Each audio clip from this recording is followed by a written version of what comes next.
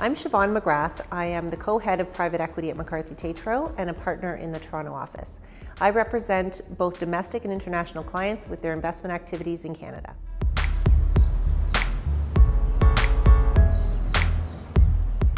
My name is Mark Adkins. I'm the managing partner of the New York City office of McCarthy Tétrault. I advise U.S. clients, particularly private equity, on their cross-border acquisitions of Canadian businesses.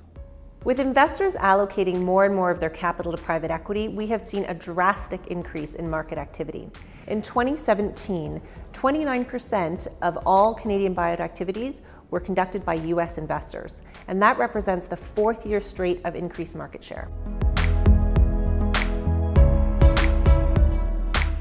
In terms of U.S. private equity acquisitions of Canadian targets, it's really been all over the map by sector. We've seen U.S. private equity come in and make acquisitions in general industrial companies, automotive, tech, and even agribusiness. The one exception is we've not seen U.S. private equity show a lot of interest in Canadian oil and gas assets to this point. They're still exploring ways to make a return off of U.S. oil and gas, and have shown a lot less interest in Alberta's oil patch.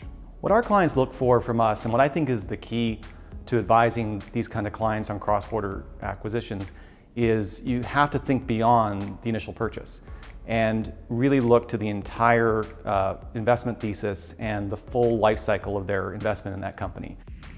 As a lawyer, I can negotiate the most effective purchase agreement in the world and ensure that our clients have all the protections they need. But if we don't structure that investment correctly up front to ensure that they can extract earnings from the company as they hold it and then have an efficient exit through a sale or an IPO, we really haven't helped that client.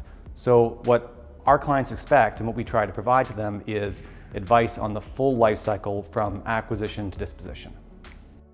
Our clients have sophisticated internal deal teams, which often includes internal deal counsel. So they do look to us for all things Canadian law, but in addition to that, we help our clients with understanding and navigating the Canadian landscape, whether that's bid strategy, deal structure, or just the differences between US and Canadian business practices. Managing Delaware guidance is always top of mind in Canadian deals.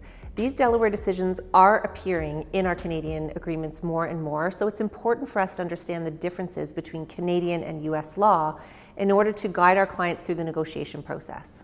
Well, almost uniformly, U.S. private equity funds are very sophisticated investors, and they are very disciplined in terms of imposing their terms on the deal process, not only to make sure they get the best deal for that particular acquisition, but they also set a market precedent for how they do other deals.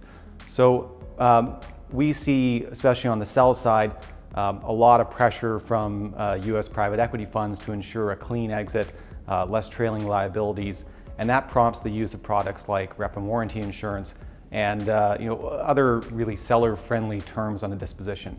And that is creeping into every aspect of the Canadian deal environment now, not just in private equity, but across strategics and other financial buyers in Canada. McCarthy Tétrault opened our New York City office to be boots on the ground for our U.S. clients, and in particular for our U.S. private equity clients. We have an unparalleled depth of expertise in this area and a tremendous deal team to help U.S. private equity make Canadian acquisitions. I would encourage any funds who haven't worked with us to pick up the phone and start the conversation. We think we're very well positioned to help.